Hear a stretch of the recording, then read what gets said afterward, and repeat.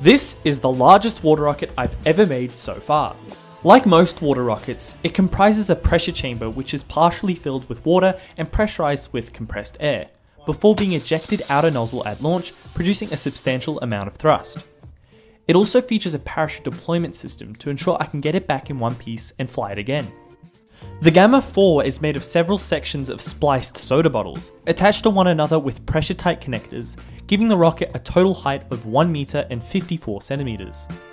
This is extremely similar to my previous rocket, the Gamma 3, which was made of one spliced bottle assembly with a single bottle attached to the top. If you'd like to see a more detailed breakdown of the build process and my original large water rocket, I made a video about it a couple of years ago. But as a real quick rundown, I made these spliced sections by cutting the bottom of 2 identical soda bottles, before dipping one of them in a few centimeters of boiling water. This shrunk the bottom portion of one of the bottles so they could be slid together. I glued these segments with a healthy amount of expanding liquid nails. These splices can hold upwards of 100 psi. I made 2 of these spliced sections for this rocket, before adding an additional regular bottle on the top, giving the Gamma 4 a total pressure chamber volume of 6.25 liters. Next, the 3 large fins were cut from a sheet of Coroflute and glued on with epoxy. This is the same material often used on roadside election posters.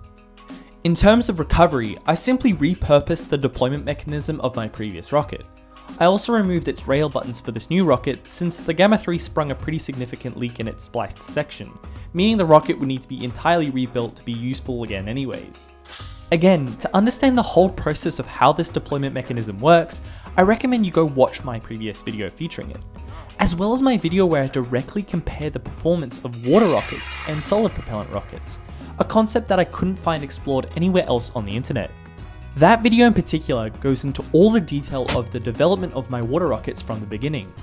The recovery system is an electronic deployment system, which at its core features an Adafruit Feather microcontroller. The system uses an accelerometer to detect the initial acceleration at launch, and a barometer which confirms this by reading altitude. The parachute itself is housed in a small compartment with a spring made of a section of PET plastic. A simple door encloses the parachute, which is held down by a servo, before a programmable amount of time passes, at which point the servo actuates and the parachute is sprung out of the rocket at a decent rate of speed. The deployment timing can be programmed by a physical 3-digit binary encoder on the breadboard. This board also features a micro SD card, which records all readings from the sensors throughout the flight. Every time this LED blinks indicates another data packet recorded by all sensors. Moving on to the launch pad infrastructure and how this rocket is actually pressurized. This rocket uses pre-existing hose connector design, since they already can hold substantial pressure and mean less development on my end. The nozzle of the rocket is a 9mm internal diameter 3D printed hose connector from US water rockets. A hose end connector is fitted to the nozzle, which leads to a short section of regular garden hose. On the other end of this hose is a custom adapter for a bike pump. For the launch pad itself, the rocket is guided by a 2-meter 1010 aluminium extrusion section thanks to the aforementioned rail buttons. This rail is secured to a large tripod. This is pretty standard practice for even pyro rockets. The release mechanism functions thanks to some string and a pulley system, which converts the horizontal motion of me pulling on the string to vertical motion, which lowers the hose fitting, which has a spring in it, and releases the rocket. For this rocket, I've also added a safety key which fits below the hose fitting, meaning the rocket cannot launch until it's removed, which I found out was a problem with the Gamma 3. Now, like all good engineering projects, it was time for some static tests.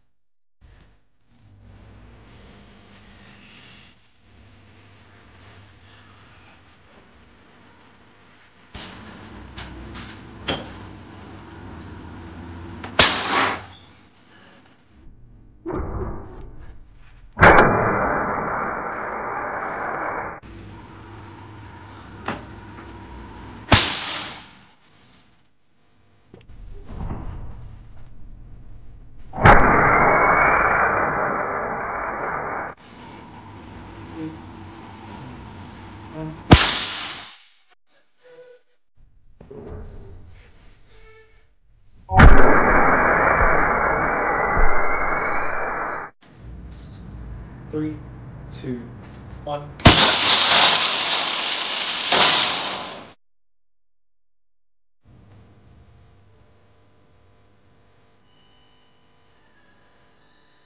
With all of those static tests complete, I decided to perform one more 80 psi air-only static test a few days before a launch attempt, to ensure the pressure chamber remained void of leaks.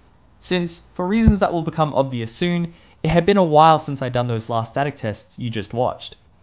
Now, unfortunately, I don't have a recording of it, only the aftermath, but this is a lesson to never underestimate the power of compressed air. What happened was that I used several layers of tape instead of a bolt to hold down the rocket, and the result speaks for itself. With that out of the way, it was time for the first launch attempt, and I'll let you see how that went.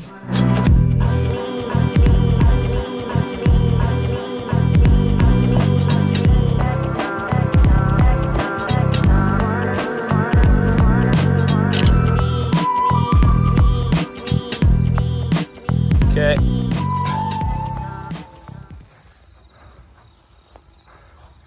Five, 4, 3, 2, 1, go! Oh! Go! Oh!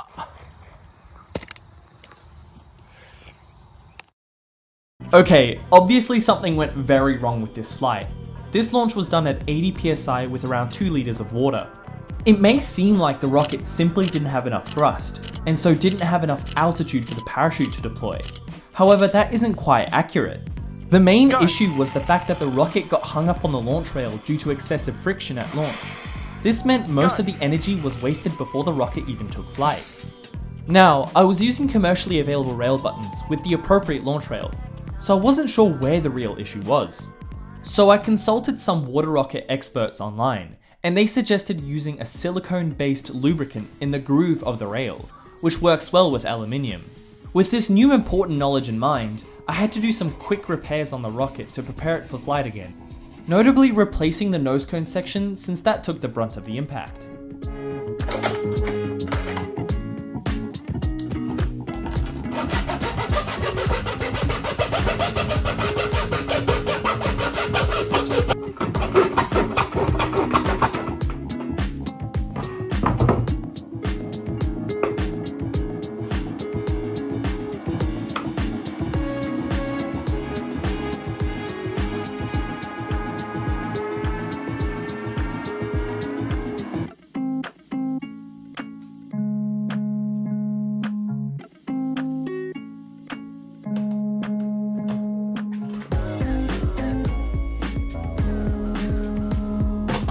And with that, a few months later, I headed out for the second launch attempt. And if you're enjoying this video so far, do consider subscribing, since around 97% of my viewers aren't. Thanks.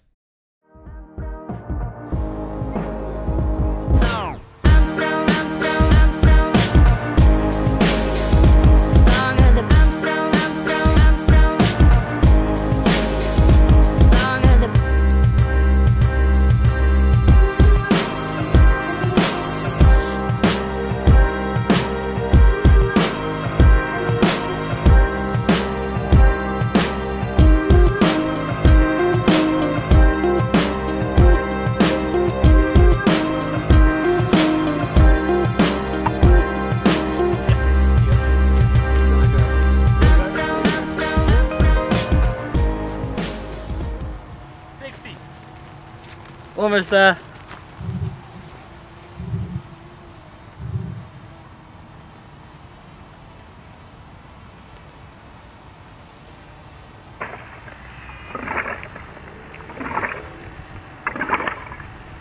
Surely that's close. 80. 80.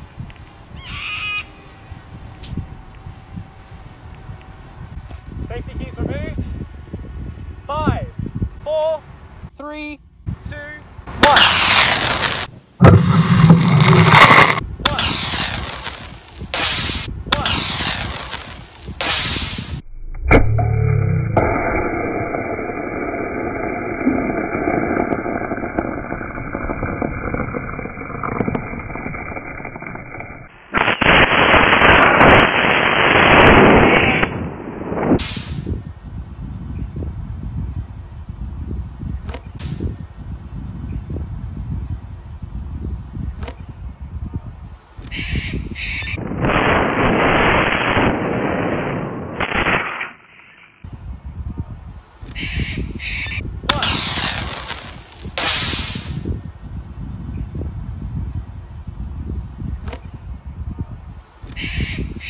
All right, recovery.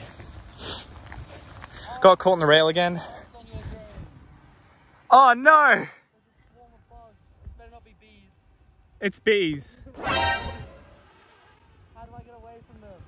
Just land. No. It's attracted to the sound. Just land. Okay. Oh, it's gonna be all chewed up. No, the bees, man, rip. I don't want to land on me. No, just land it far away. It sounds like a wasp to them, so they don't like it. And they'll disappear. Intestine was stuck.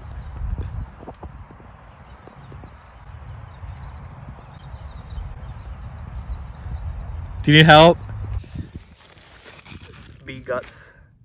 It's covered in blood and goo. Blech.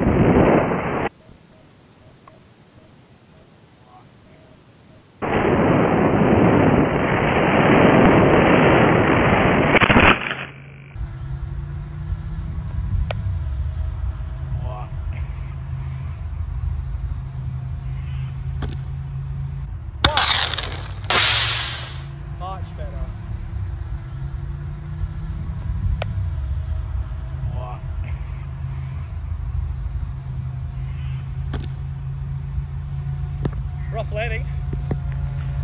Not terrible. Want to go check it out? Landing. It's a nose first landing like I was trying to avoid, but we'll go ahead and disarm it. I think it was too much water, honestly. I think that was one of the main things. So it landed nose first. It looks like all it did was just move the masking tape, which is why it's good to use like a low tolerance tape. So just, yeah, but fins look fine. On the bottle. Oh, there's a slight crack in it as well. Right there. Crack in the nose case. Yeah, that was the nose first landing. But other than that, that was successful. Came out pretty unscathed. Yeah. So now it's the question, do we want to do another flight?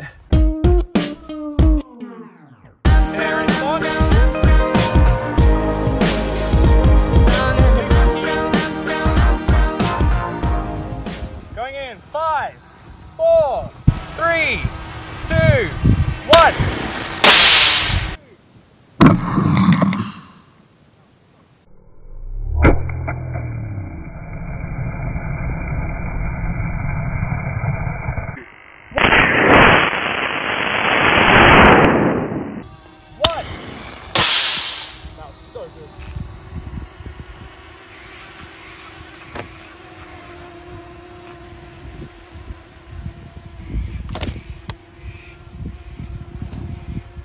Right here.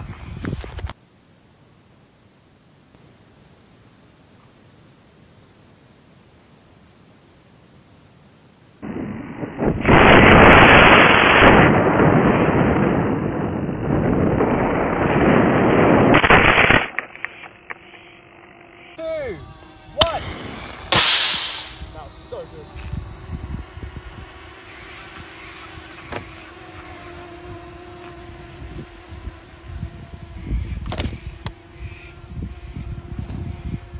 Right here.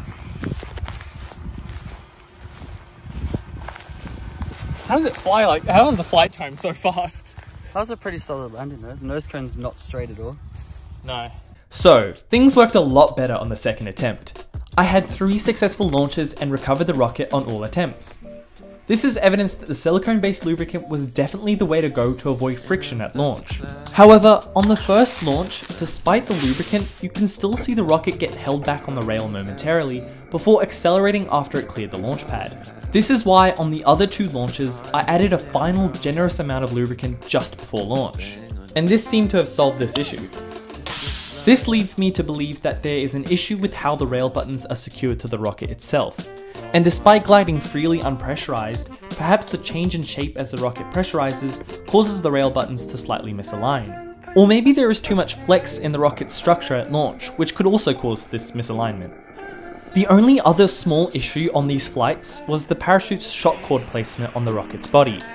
Ideally, the rocket would come down perfectly horizontally to minimize any damage on impact. However, the rocket was coming down nose first, slowly damaging the nose cone assembly after each recovery. It's not as simple as tying the shock cord around the center of mass of the vehicle, since the large fins at the rear of the rocket will cause the rocket to tilt down into the airstream. This is obviously an easy fix, since I just need to ensure the shock cord is mounted further back for the next launch attempt. Also, huge thanks to Remy, who made a lot of the cool camera angles possible for this launch attempt. And with that, thank you for watching this video. Let me know if you enjoy water rocket content, since there's a lot more I can explore. For example, I have yet to experiment much with adding soap to the water to improve performance at this scale, so it could be the topic for an experiment in the future. But thank you all for tuning into this video. Until next time, see ya!